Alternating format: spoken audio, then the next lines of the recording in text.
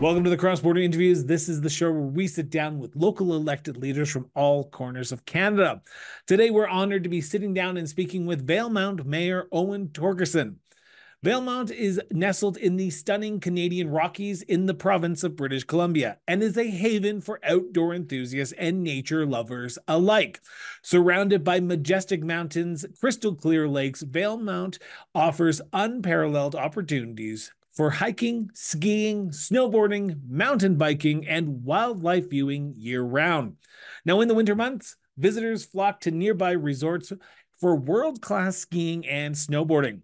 As the snow melts and the landscape transforms into a playground for summer adventurers with endless trails for hiking and mountain biking, as well as prime fishing spots along the Fraser River. Now, beyond its natural beauty, Valemount boasts a charming small-town atmosphere as well. Visitors can also explore the area's rich Indigenous history and culture at the Valemount Museum and Historic Site. Whether seeking adrenaline-pumping adventures or peaceful moments in nature, Valemount offers an unforgettable experience in the heart of British Columbia's wilderness. So stay tuned, and we'll be right back after a quick break with cross-border interviews featuring Mayor Owen Torgerson. In the heart of every thriving community lies a well-crafted strategic plan. But crafting such a plan requires expertise, experience, and a deep understanding of local needs. Enter Strategic Steps, your partner in municipal strategic planning. Strategic Steps' team of experts have years of experience in municipal administration. At Strategic Steps, they just don't develop plans. They co-create homegrown strategies tailored to your unique community. They listen, they collaborate, they empower your community to thrive. Contact Strategic Steps today and take the first step towards a brighter future for your municipality. Call Strategic Steps at 780-416-9255 or visit strategicsteps.ca to get started. Mayor, I want to thank you so much for doing this. Greatly appreciate it. But I want to start my interview, as I traditionally do on this show, by getting to know the person behind the persona of the mayor. And I want to ask, exactly. Oh, boy, he's right. I want to start by asking the same question I've asked every single municipal leader who's ever come on the show, so you're no exception. Where did your sense of duty to serve your community come from, Owen? I think a lot of it came from volunteerism. It was quite prevalent in my family. And, my mom is a longtime volunteer for the community, whether it was organizing festivals, whether it was doing cooking for her church, for community members. But I just remember just having a bit of a calling when I first volunteered for the village. What was the first one? It would have been the Integrated Community Sustainability Planning Commission back in 2011-ish. And then shortly after that, I had a lot of fun with that. It was about a 24-member commission, really looking at, 30, 40, 50 years out. And what do we do now to ensure that A, we're still here, and B, what does sustainability look like? Is it economic sustainability? Is it environmental sustainability? And it's all of those things, Chris. And it really spurred me to continue that sort of volunteer role. And at the time, council had enacted a planning advisory commission, and that looked at a few requests or staff reports or council of the day sent it to the planning commission, and it around land use, and back in that sort of era, the registered professional planners weren't prevalent in smaller municipalities, and so you sent it to a group of people of varying backgrounds. And then I joined with the Columbia Basin Trust adjudication committee, and what they did was the community would get X amount of dollars from the trust, and not-for-profits would submit an application to garner some of these. Any grant is a contest. So how you tell that compelling story in your grant application might win you the day. And then it just kept going. I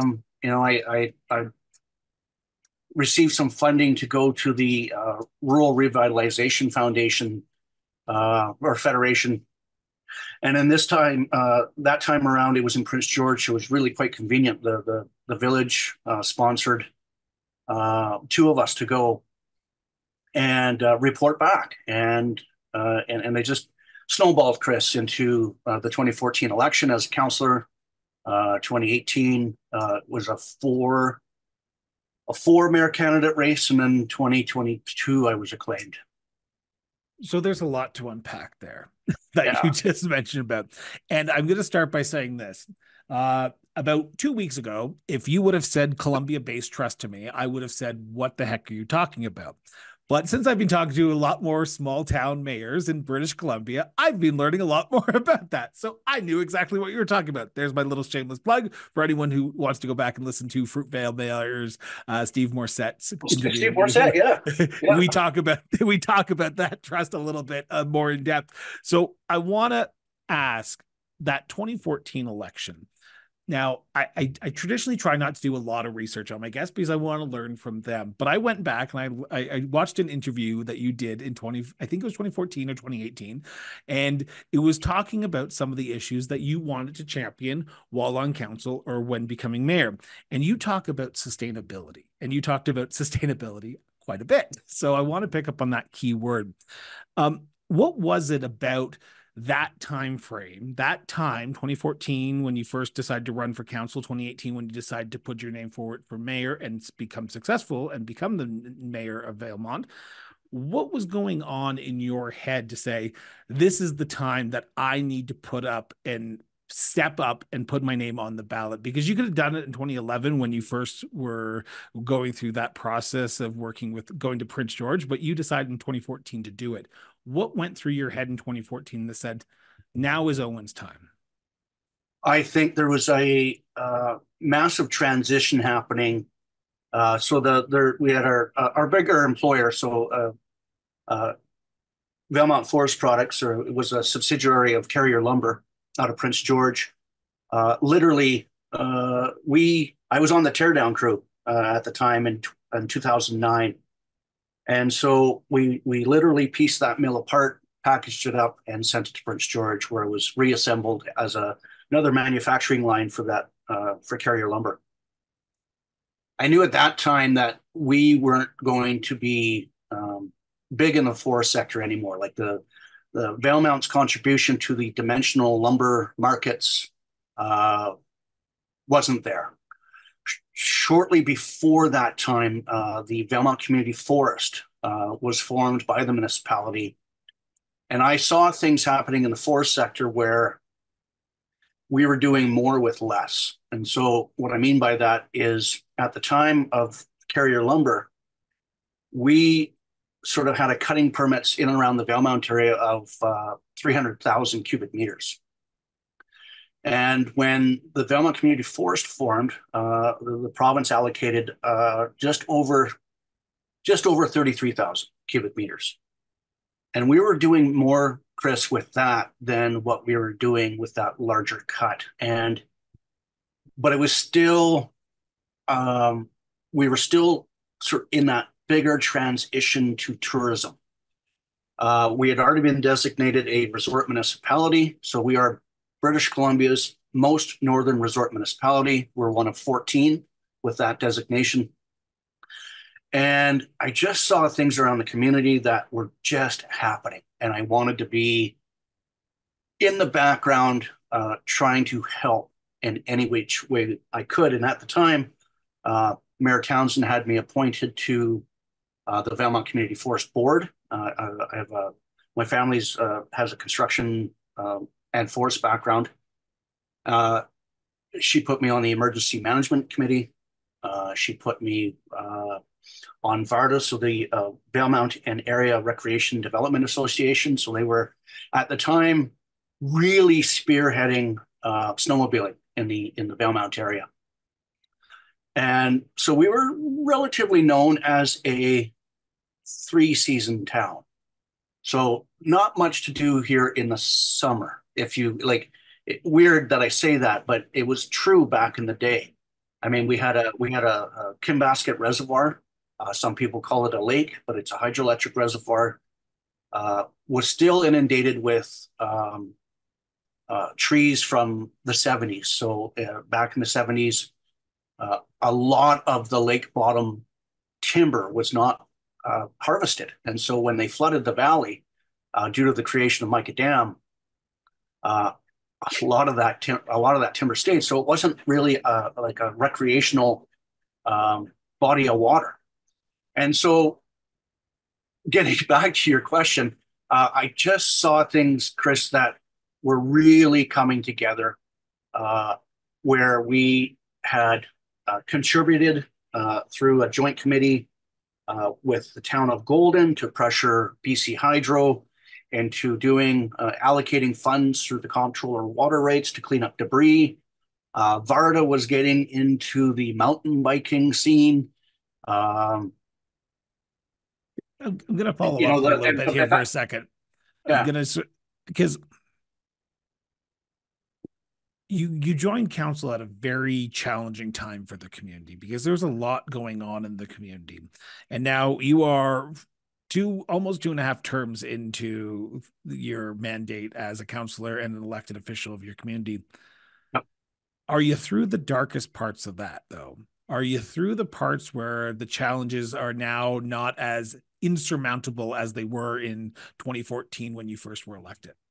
I don't think so, Chris. And I say that because I think we're coming into a very challenging summer in terms of how much moisture we have. But I am elated to have partners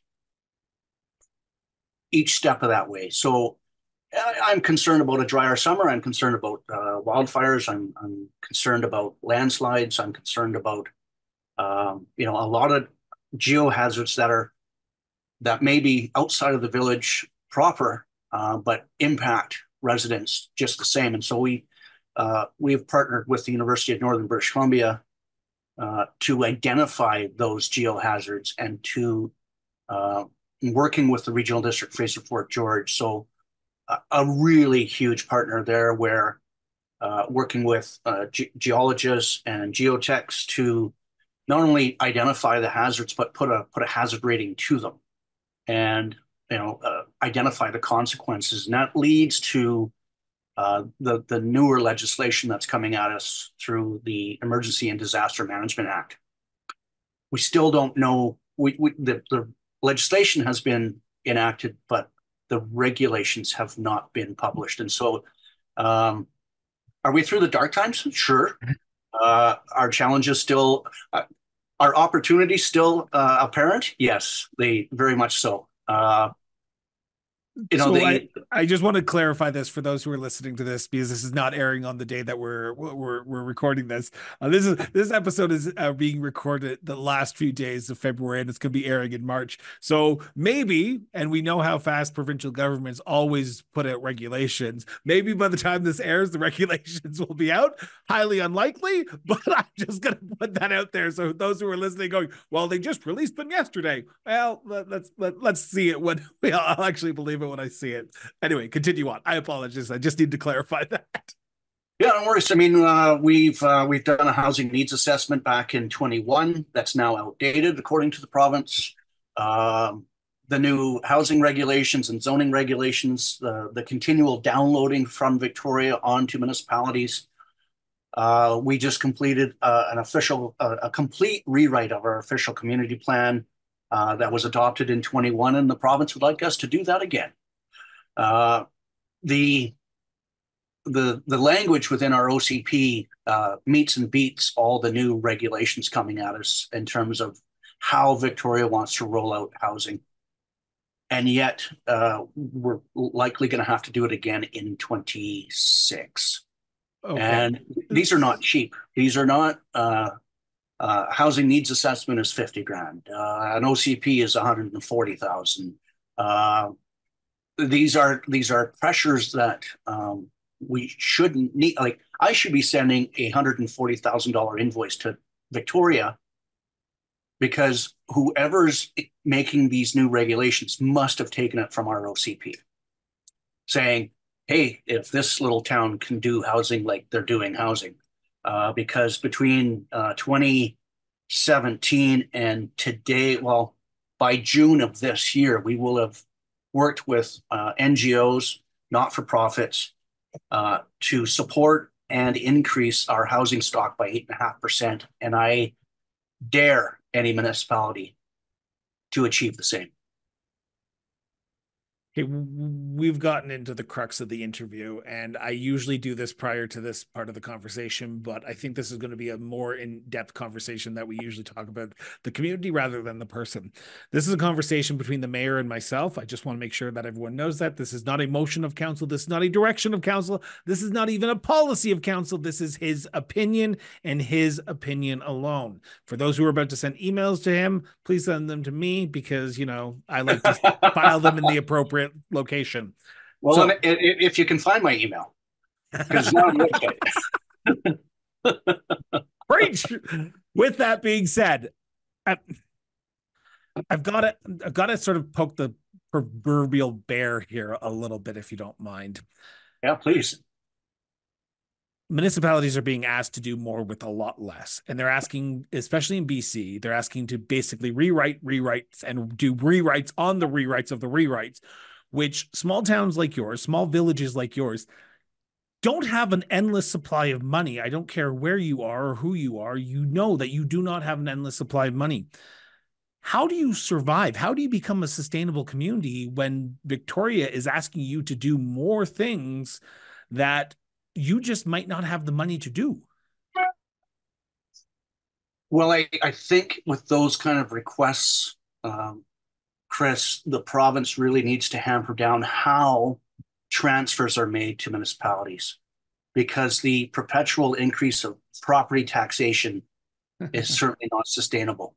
Martha is, quote unquote, Martha is our go-to name for our residents. And so what would Martha do? How would Martha react? We municipalities have just discovered what asset management looks like.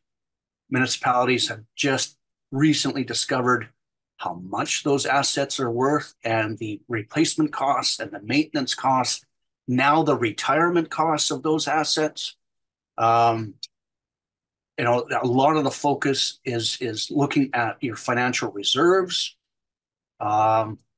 Does the average resident know that, though? Does the average resident in Valemount care about these issues that you're talking about so passionately about? Because you're right. Asset management is a good thing to have. It is important because it looks at the quality of the sort of the infrastructure projects that are in.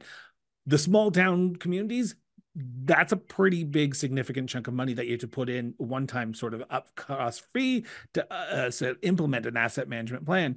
But in the long run, it does help. But the average resident doesn't care about that, do they? Well, they don't see it, Chris. I think that's why, like, our mandate under the charter says you will look after your water, sewer, and roads. Everything. Sorry, I'm not laughing at that statement. I'm laughing at the fact that you said it with a straight face, knowing the fact that you deal with a lot more issues than just those things. Well, everything else is a luxury. The planters on Fifth Avenue, that's a luxury. Parks are a luxury. But you're also dealing with healthcare as well. You're dealing with residents' issues. We're dealing. We have been because we take on things like healthcare, Chris. The province takes a step back. Says, "Well, you want it? you give her, bud." Because this has got to be my favorite interview that I've done so far in 2024 because you're so blunt and so honest. It's refreshing. Continue. So if clean water comes out of your tap and your toilet flushes without backing up, it's a good day. And I think that's where and it's not just a Martha. That's any resident of any Uh-huh. municipality or regional district. So if your cost, if your taxes are keeping the water flowing and the other stuff flowing, uh, great. It's the other things that we as a local government have taken on without any sort of supports from the province. And so when the province says, okay, rewrite your OCP uh, to the tune of 140 or $150,000, when your tax base is growing only by 3% annually, which I love. Um, that's sustainable growth. It's where you have these 12 and 13% population increases where you go, these infrastructure can't keep up. We're going to have to replace this, that, or the other. And so even though you have population growth, your costs go up.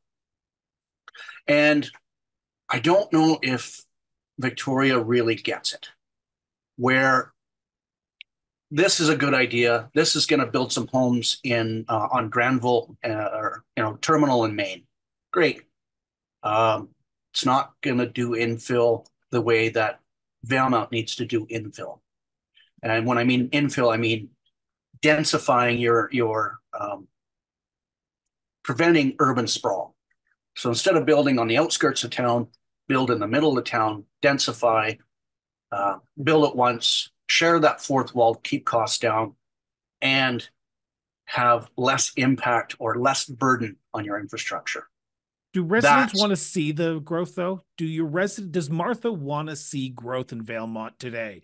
Because I talk to people across not only BC but across Canada, and I hear the NIMBYism is alive and well in rural small town communities. Is there the Martha NIMBYism in Valemount as well that say we don't want us to grow because we are comfortable with the way we are at right now and we don't want to see any new improvements. We are good with the status quo. I'm certain that that side of Martha is out there. We saw, even pre-pandemic, we saw an influx of new residents coming from the urban areas. We certainly saw that during the pandemic. Surrounded by 5 provincial parks, um, crown land, like I mean, jump on your sled, 5 minutes from home, that kind of thing. Um, our mountain biking here has boomed. And then speaking of booms, we recently, and the project's still not done, but the Trans Mountain pipeline expansion. And so, Chris, at August long weekend in 2021, so we have a population of 1,052, according to the census. But on that weekend, we had close to 5,000 people here. We had 2,200 workers on the pipeline expansion. Uh, Tourism really didn't slow down here in terms of the pandemic, simply because we're a border town. And the messaging between the public health officials in either province were not jiving. And so coming to Valemount was a great thing because you could get out and about and not be around everybody until the tailgate party and everybody has is now in proximity. And so for, I think, 2020, we did not have an official case of COVID here. It wasn't until January of 21 that we actually recorded our first official COVID case here. It was pretty cool, given that you were able to still get out and about. You were able to maintain distance. Residents took it seriously, most of it. You had the loud minority that didn't, but I was super proud of our community to really. If you weren't listening to the public health officials, you certainly had enough respect for our local physicians to say, hey, maybe I don't need to go outside. Maybe I don't need to go to the grocery store today. It looks pretty busy. I'll go tomorrow or a less busy time. I was quite pleased with how the community reacted to that, and still we're able to get out and about. Um, I want to with talk. Oh, go Go continue. ahead. I was No, going to please. say I want to. I want to talk about an important conversation that we sort of jokingly sort of talked about, not jokingly, but we seriously talked about it, but we jokingly talked about it earlier on. But this year is gearing up to be one of the driest in our country's probably last 20 years that I have seen. Alberta just recently declared its local wildfire season has started earlier than anticipated. It started a few weeks prior to March 1st. BC, from our pre-conversation prior to recording this interview, I asked you how the conditions were out there, and you said they were drier than traditionally.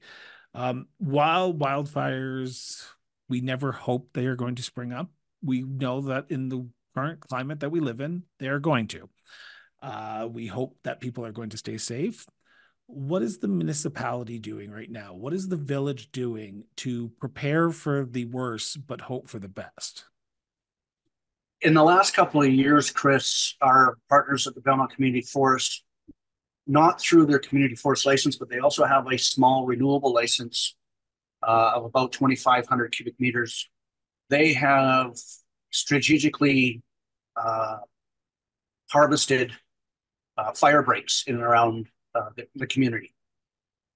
And from a legislative standpoint, uh, we can enact things like no burning. We can go above and beyond what the province is doing in terms of fire bans, that kind of thing. We can't supersede the province, but we can enhance what the province is saying. And with the 80 or 90 leftover fires from last year, um, and how low the snowpack average is, uh, the village has brought together all of our emergency responders, or at least our emergency responder leads, brought them into a room to ensure that uh, the next phase of our Emergency and Disaster Management Act plan is as efficient and as safe as we can make it. Outside of the municipality, that's where our jurisdiction ends. We can advise a property owner that perhaps those coniferous trees should probably go, but we can't do them. We can't do that for them. And ditto with the regional district. There's no legislation that suggests they can go to an acreage that's filled with pine beetle leftovers with a heavy understory that will most certainly bring fire into town should that particular parcel go up. We can only make suggestions of, hey, that looks like it doesn't look safe. Perhaps you would like to read this Fire Smart manual and rate yourself. We've got some NGOs here that have taken on display booths, say at the farmers market, where if you conduct a self-assessment for fire smarting your property, you get a free roof sprinkler. It's small things like that to ensure that Are people taking it serious? they are. They are. They've probably given out 50 or 60 sprinklers last summer, and the wildfire smoke is always a good reminder that says it can come at any time. We've been dodging a bullet for probably 4 years now, where most of the lightning strikes have been right next to the highway, where our structural fire department can get after it. We've got a wildfire base 4 kilometers just outside of town with the BC wildfire folks. Really dedicated staff out there, dedicated management, great communications.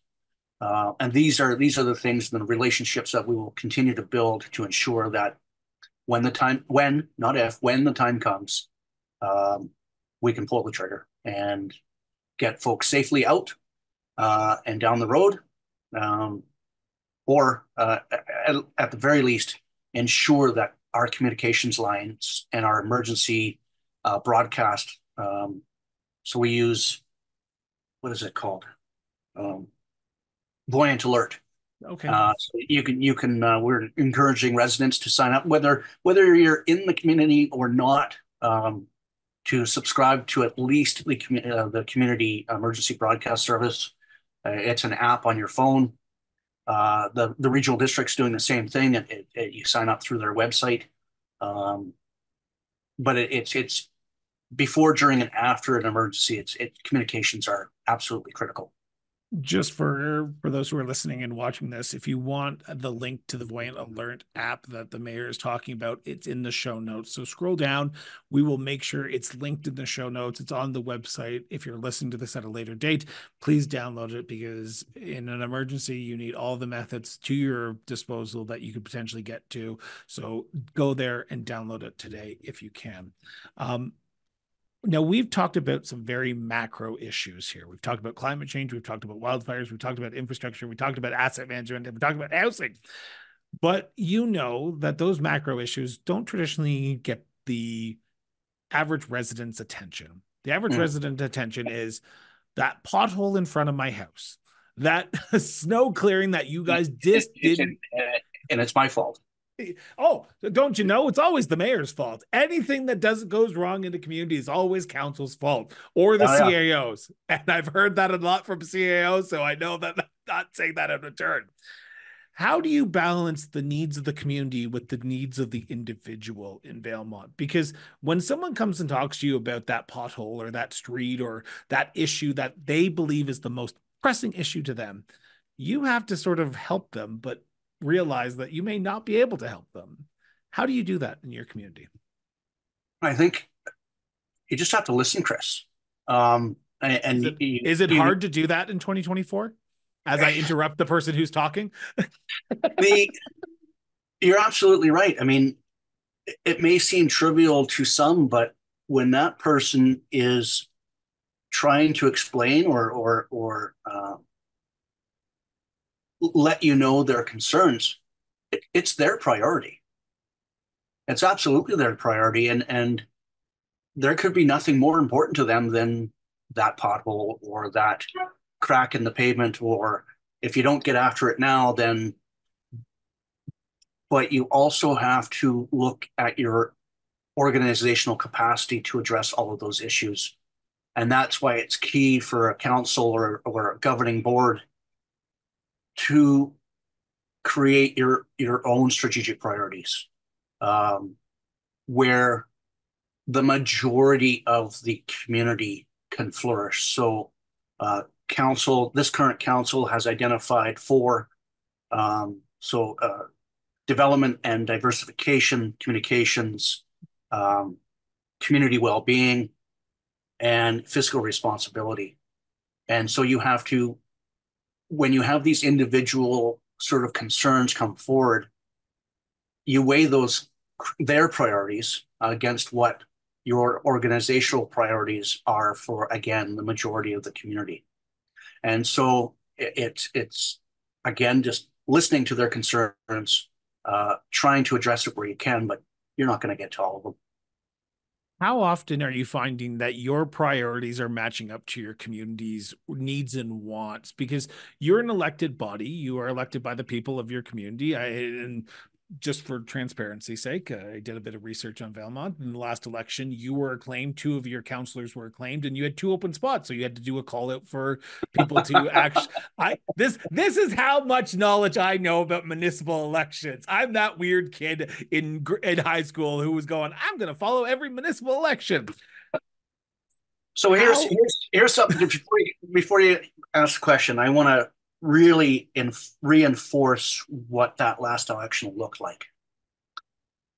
Valemount, so when you appoint um, the appointee must reside within the municipality. So during a general election, uh, 2.5 million people in BC could have run for Valemount Council.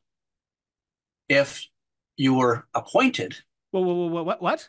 yeah. So You there's can you can generally, you can you can run wherever you want and on oh, a I could have municipal. I could have put my name on the Vancouver ballot. I could have put my name on the City of Prince George ballot. I could have put my name on the Regional District of Central Kootenay. Um, as long as you are a resident in Valemount for 6 months prior to the election, you're over the age of 18. You're a resident of you're a Canadian citizen, and you haven't been disqualified from office. You can run wherever you want. And so on September the 9th, 2022, we did not have enough people on the ballot to fill a council. So we extended the nomination deadline by 4 days. Any two people with 10 signatures could have brought their name forward and they would have been acclaimed along with my colleagues. So we move on to the appointment process. And just for shits and giggles, we opened it up to residents outside of the municipality. So we had a bit of a meet and greet. This is what a council does. This is your only staff member as a CAO. You don't run the grader. You create policy to safely run that grader, but you certainly don't jump into the grader. Uh, and at the same time, we were going back and forth with municipal affairs in Victoria, saying, "Listen, you got to help us out here. Like, open it up a little bit, because you've just taken the entire province of British Columbia and pinpointed into 5.17 square kilometers." And so that was the selection process. And I was in Nova Scotia at the time. So on a Wednesday, we received a ministerial orders saying that we could appoint from outside of the municipality. My wife and I returned on the Thursday. We appointed on the Friday. We had our first council meeting on the Tuesday as a full council. Valemount is the first municipality in BC history to have to appoint following a general election. And we are the only municipality in British Columbia that needed to appoint two ever, or more than one. So And here I thought I was smart being all like, oh, I know about your election. That didn't happen last time. And I'm going, oh, the things I learned on this show about municipalities across this country is just, it can stop an alligator in its tracks. That's all I can say. and here you thought you heard it all. I, I, okay. So going back to the original. Sorry. No, hey, I love I it. went off into left field there. Hey, now I know. So that way, next time I have a question about the appointment process or where someone resides in BC, I can't ask them. So, how did you know you were supposed to be running for that community? Because now I can ask, why did you choose this community to run in? Anyway. Why Terrace instead of Takla Landing? Exactly. Why Terrace instead of Penticton? Like, come on. So going back, how do you ensure that your priorities match with the residents' priorities? Because you were there elected, and I say elected because hypothetically you were first elected, then re-elected in 2018, and then acclaimed in 2022, and you have to represent everyone. And that means the people who disagree with you and agree with you. And you have to listen to the people who agree with you and disagree with you. But at the end of the day, you have to make the tough choices. How do you ensure that your priorities match up with the people's priorities? I think we were quite fortunate that through our official community plan consultation process, it took us about 14 months. We did it during the pandemic. That was exciting. But we were able to have 3 in-person consultation sessions. They were all outdoor.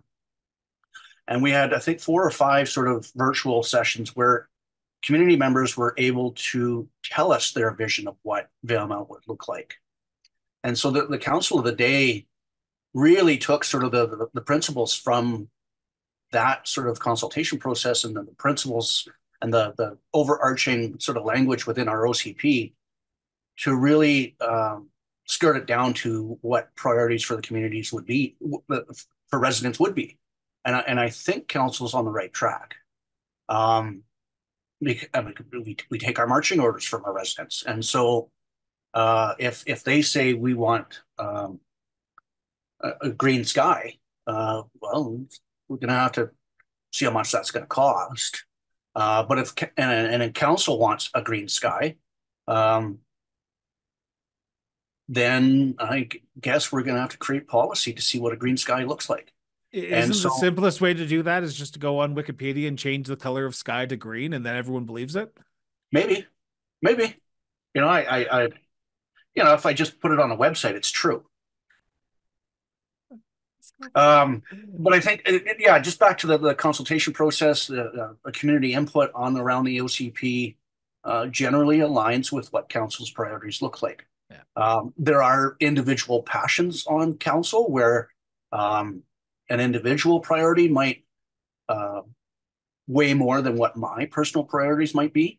But generally, this council is cohesive. The maybe I'll jinx it, but there is no infighting. We are a unit.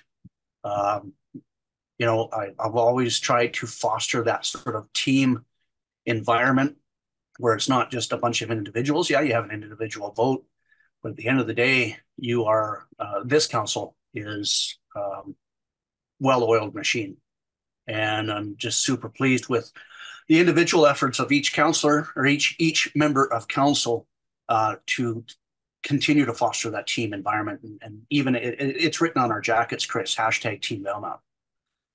We take that approach at the provincial level. We take that approach with our First Nations partners. We take that approach at the regional level, certainly around the council table, because if you can't do it by yourself, and you need that support of your colleagues if you're going to advance your community.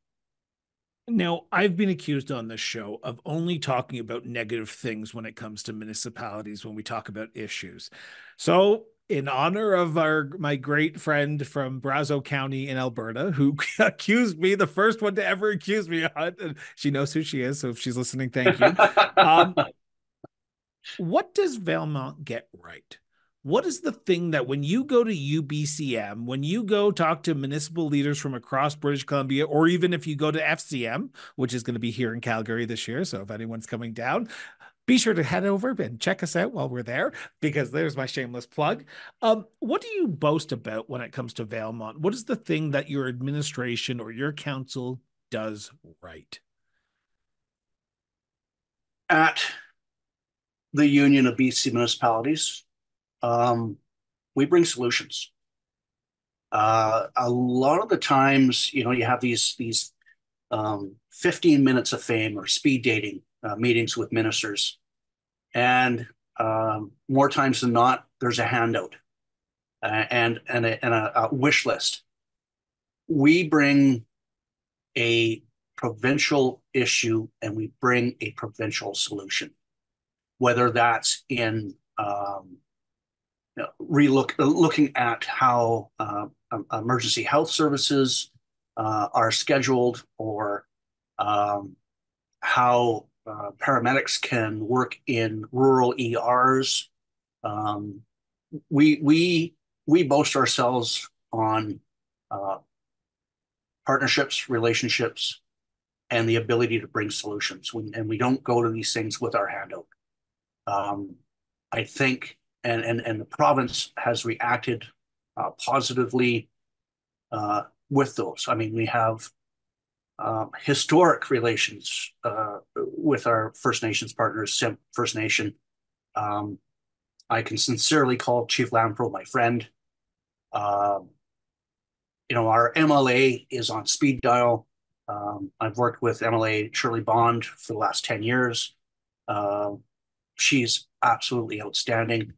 She brings at any chance she gets, she brings the team Valemount message of what it's like to work together versus in a silo. That's what we get right, I and appreciate. it's been remarkable. I appreciate that. Now, I want to turn to my last subject here, and it's my favorite subject because I've made a promise to anyone who's ever come on this show, and I'm making good on that promise this year because last year I did some health issues, but this year I'm making good on it. If you come on my show, I come to your community, and I will be in Valemount in May because I'll be driving all the way up to the Yukon territories to fulfill that promise as well. So Wow. I'm stopping in Valemount, and I've got to know, besides your amazing fishing spots that you promised not to tell me because we got to keep something secret on this show, what It's are by some of that the bridge. that bridge? What are some of the great tourism spots that you would suggest to anyone, whether it be in the winter months, the summer months, they should stop in Valemount to see? Oh, how much time do we have? 10, 20, 50, an All right. hour, Well, 6 minutes? we're known as the snowmobiling mecca. We're a backcountry paradise. Um, you cannot say no to Mount Robson. It's the highest peak in the Canadian Rockies, World UNESCO Heritage Site. Um, for the sort of the mobility challenge, um, a walk or a wheel around Cranberry Marsh. It's a wildlife management area designated by the province with all access trails. The mountain biking here is off the charts. We're getting in our little mountain bike park, we're seeing anywhere between 70 and 100,000 user days every summer. Um, the coffee here, Chris. Oh, our You've little, perked my interest. I mean, our little roaster just across the tracks is phenomenal. The bakery here, absolutely outstanding. The pizza here, you can't get enough of it. And the pints. Three Ranges Brewing is a nice little microbrewery in the downtown area.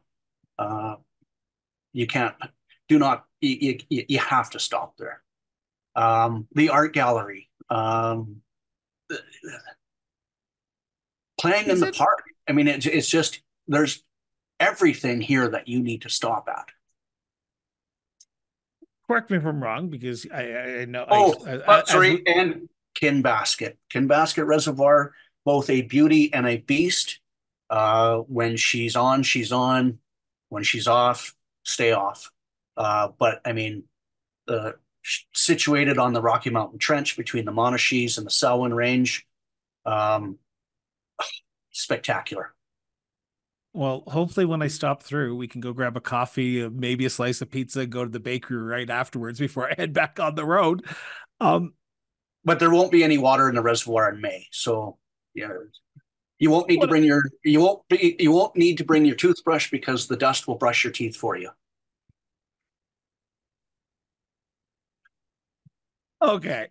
So I have one last question for you. We started by asking about duty to serve. We're ending in the most famous way possible by asking you, as the mayor of your great community, what makes Valemount such a unique place to live, to work, and to raise a family? You're in the middle of everywhere. You're not in the middle of nowhere when you're in Belmont. You're in the middle of everywhere. Um, you've got um, really cool healthcare professionals here. Uh, 4 full-time doctors, full complement of nursing staff, um, out of the box education curriculum, both at the elementary and secondary levels. Uh, Valemount sets you up for success, whether you're a retiree or you're newly born. And it's just the residents. They're welcoming of everyone. super inclusive community. And why wouldn't you? It's location, location, location.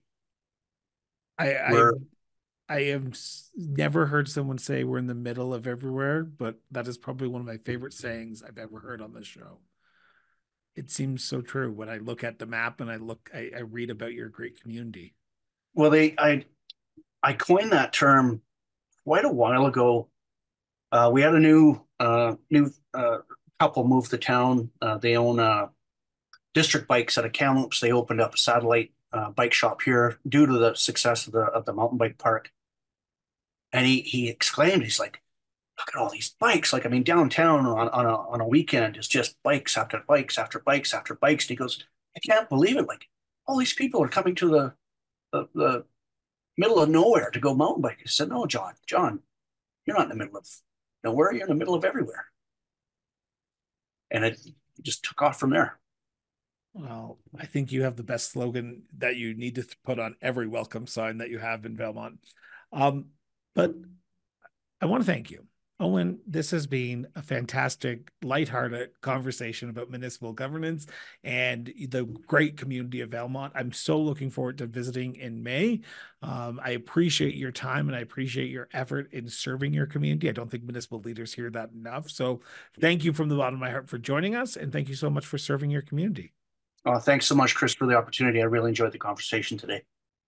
Now, if today's episode sparked your interest, hit that subscribe button now. Stay in the loop with our diverse content covering everything from municipal affairs to our in-depth conversations here on the Cross-Border Interviews and our eye-opening exploration of local governance in the political trenches, local government at work.